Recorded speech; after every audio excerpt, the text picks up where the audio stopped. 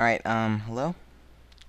This is, I recently watched the video by Sethbling. It was a perspective illusion a perspective illusion plugin for MC Edit. And, well, I figured I'd like to recreate it in another game called, ROBLOX.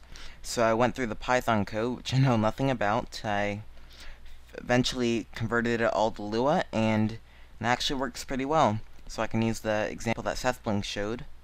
It's gonna lag a little bit as it's loading, but let's see. Work. Alright, so a bunch of random blocks. If you go over here, it says Seth. You go over here, it says Bling. And you go over here, and it says rules. So that's the same exact example he showed. Has all the same algorithms. It's just in another language and in another game. So I give pretty much full credit to Sethbling except for the conversion.